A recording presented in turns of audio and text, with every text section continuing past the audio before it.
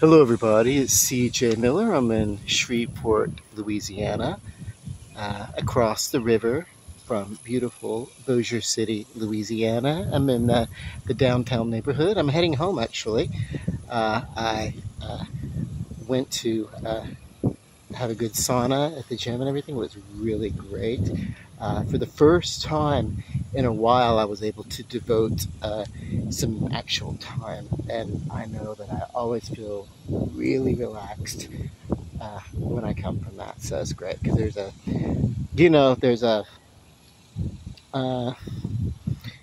a dry sauna, there's a steam room, there's a hot tub. It's really great. So, and then it's just good to get out. I got a lot accomplished today. I want to comment you know, uh, the pest control in my apartment. Now, I don't have pests because in between monthly pest control, I also do my own pest control in the apartment. But I was really impressed.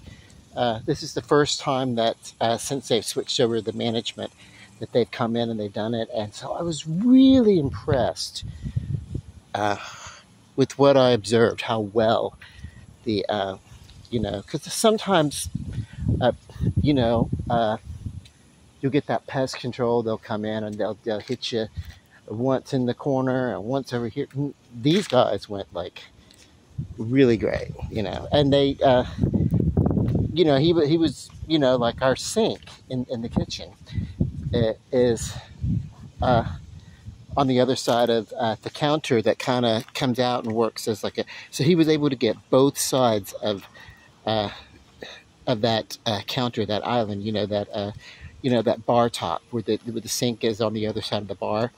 And he did, or that counter bar, whatever. So he did both sides of that. So that's impressive because that's something that, really needs to be thorough. Don't forget, that on this side of the wall also is just as close to water. So, and then he did really really great with the restrooms and just really doing good. And I'll tell you something else. Like, I do when I do the deep, like I clean every day. I'm not like a gross person, but whenever I do like really really deep cleaning every couple of weeks, I really do hit my apartment up with pest control as a preventative measure because I walk downtown just about everywhere, and so if you come outside and you're an outdoorsy person, you really want to take care of that pest control. But you don't know what you could bring in, what might jump on your socks or something like that. But that's cool. What else? I'm gonna just come over here and just kind of run up that little hill there and check my bell from the backside. I feel really good because it's just me checking in to everybody, and I did go into a tanning bed, and it was my first time in that particular tanning bed, and yes, I came out not like burn up like a lobster, but I did get a little too toasty and just a little bit of a skin irritation, like where it itches for a day or so. But that's it's my first time using that, so I'll just have to remember every time I go into a different tanning bed or something like that, I'll just have to remember, hey, this one may be a little bit more potent than the ones that I'm used to, or other ones. So the first time in a new tanning bed, maybe you want to scale it back to just half the time. But and at least until you start getting a tan, then you can kind of like go a little bit longer, depending upon. But yeah, I did. I got a little red, and I was like itchy for a day or so. But I didn't get like horrifically horrendous. It wasn't like, oh my god, I've got like sun poisoning, I'm gonna die kind of thing. Just a little pink sunburn. It's not the first time. What I did was I kept lotion on it for a couple of days, and it eventually faded to a good tan. Did you ever see that movie? It's gone now. But it was that the stand where they had the bird on top of the wire.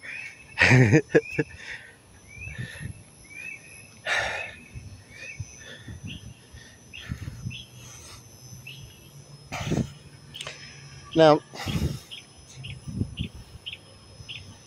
I guess it flew off and I didn't catch it, or either it's building a little nest up there and I can't see it. There it is. Like, yay.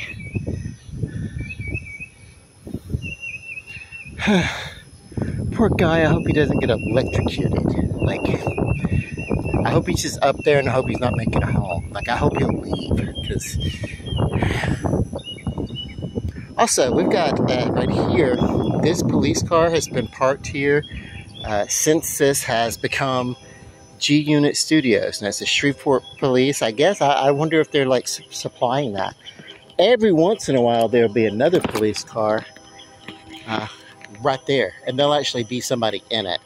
And I guess that's for the changing. Because this used to be like you'd come down traffic and you could make a right and come in here because it was a one-way. Well, it's still a one-way street. But what they did was they changed it and they put the signs on the other direction. So maybe that's why they're there. Hey, how y'all doing? So, oh, I meant to go in and check my mail. I did not check my mail. Anyway, I've always been like really envious of this little stone thing. I wanted to get something like that and then put it, but it's probably too heavy or whatever, but it's like a concrete thing, and then put what do you call it, a cushion, put a cushion on the inside. So hang on, I may already have come in here and checked my mail, but then I started talking and forgot to do it, so I just ran in there and check it. You know, what can I say? No news is good news, right? Cool. So,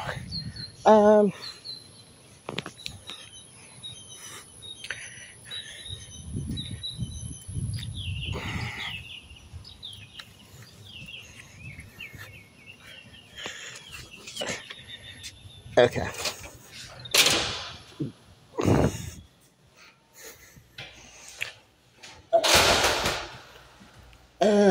I guess I'm just gonna like sign out because I'm almost home.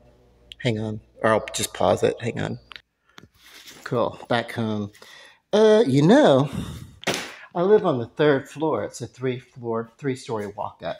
So you people that live in larger metro areas are gonna laugh at this, but there are people, yeah, because y'all live in like 5, 4, 5, 6-story walk-ups, that kind of stuff. There are people who don't want to come to my apartment for having to walk up 2 standard flights of stairs, you know. And really, I was like, if you are too lazy, and it's one thing if you have a disability and you can't make it, you can't walk up the stair, but if you were just literally so inactive that you won't go see someone because they live on the 3rd floor, and that means you don't just walk up 1 flight of stairs, but you'll walk up a 2nd flight of stairs. If it's just a matter of lethargy, you know, how do you pronounce it? Lethargic and lethargy, whatever, I don't know. Sometimes it'll trick me, you know, when you conjugate a word.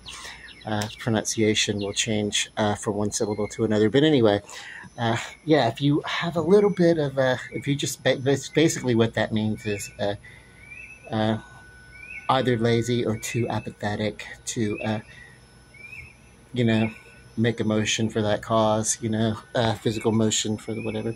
But anyway, there's the moon, so check it out right there. Love it.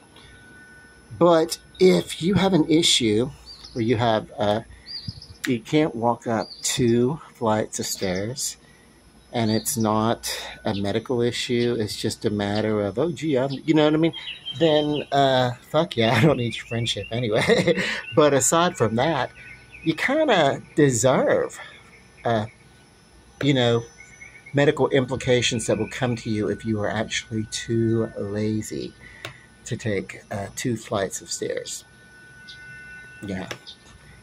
Uh, and don't do well in life, because if you do, you might actually one day live in a house that has 3 stories but without an elevator in it. And, like a big mansion or whatever, if you do well. Yeah. I think, oh my God. Well, I guess you can get one of those like stair crane things that'll take you up. I don't know. I'm determined in my mind that, yes, there are medical things, diseases. There are unforeseen things that will happen. There's wear and tear that will eventually take place in the body, and motion will become more difficult. And I understand that, but also I think the way to a healthier existence is by not being very sedentary and by having some physical activity, a substantial amount of physical activity, balanced, of course, with recuperation and rest and relaxation, But, that physical time with rest time, and then, proper nutrition and everything like that. Like, I'm in my 50s, and I weigh less than 160, That was really good. That's, that's good for me. I'm still working towards my goal of being just under 150, because that's actually ideal for me. I'm well within a safe range, but yeah. But that's something that I've been working towards. My goal is to have met that, and I didn't set a time limit, but I kind of made that something that I was going to do in this year, be a little bit more proactive with that physical part, and continue on with my diet. And just kind of, I had gotten to a place at the beginning of the year where I was like, I took my diabetes type 2 and I made it asymptomatic, and then I kind of stagnated for a while without much change from there. But what I want to do is I want to just, like I said, get back up on that horse, and yay. Because it's not really about, like, I know I'm in a safe zone as far as all that kind of stuff goes, but I really want to give myself a safe enough cushion that should something happen, and maybe I don't know, break an ankle or something like that, and then I'm laid up for a couple of months. I want to make sure that I've got like a safety cushion, that not being able to be physical in that area, that I would have enough space with the weight gain that would happen, that I still wouldn't, that I would still remain asymptomatic. I would not push that A1C over 7, which when they say your A1C is like 7.0 or above or something like that, that's when you really start, that's when they start looking at okay, now you're diabetic, type 2, and you're symptomatic, and the first one being an elevated A1C, and then you can create damage, depending upon the intensity, to your liver, to your kidney, to your organs and that kind of stuff. So, and the other health issues that come along with that, and it's just, naturally metabolism's slow as we get older, but that's not, that's not an excuse for me to sit back and rest on the laurels of becoming asymptomatic. I can still do better, but it's also best to do it gradually. I do remember that for the first year and first couple of months or whatever, it took me that long to become asymptomatic. A good year of consistent exercise and dieting, and yeah, let yourself sweat a little bit, But, and you can even do it even if you have certain conditions that cannot exert your body. If your body cannot if you shouldn't be exerted, then talk to your doctor and see if you're healthy enough for low level of activity or whatever. If not, sit around and just move, do something. Change your posture. You know what I mean? Just getting in one position and staying still. You're not really burning extra calories. So I don't know. Uh, what else? I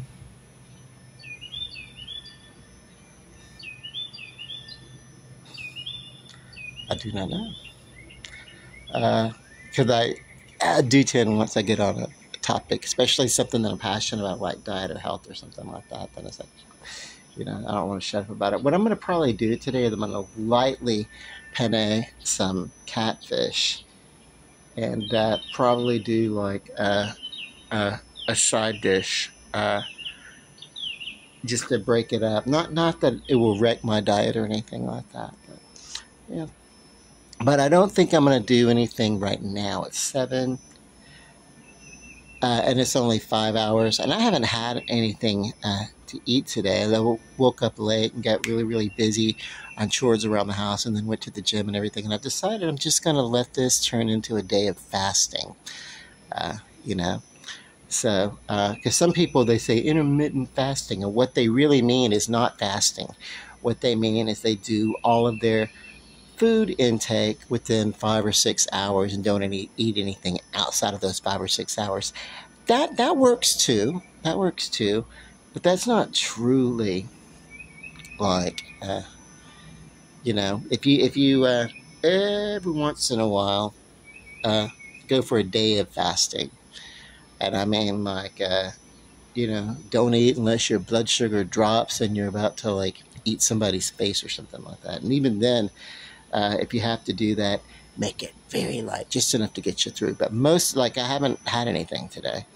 Like I ate my dinner at 1 a.m. My dinner, supper, whatever, because I'm up late and I eat late, and so I did that, and then and what was that? That was beef. That was very lean beef, and then no carbs, and that was this morning at 1 a.m. And so it would be around 12 to 1 a.m. today, give or take a little bit of time, when I'm able to um, have some more food. And because I am fasting today, then I can, if I choose to, have a little bit of a splurge with the side dish or whatever. So it's cool. Now, Saturday, I did go to a buffet with my sister, but I didn't totally ruin my progress, but it was a brunch buffet. And what that means is a little bit of it means some potatoes, it means some gravy and stuff like that. But that was a Saturday morning, so we're good on that. So I'm well leveled out on that.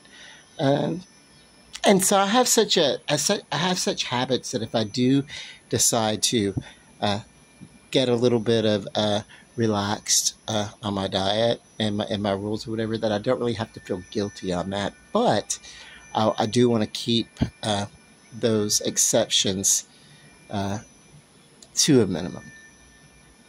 So um, honestly, if you really want a good tip for keto diet, avoid anything that you need a can opener to open.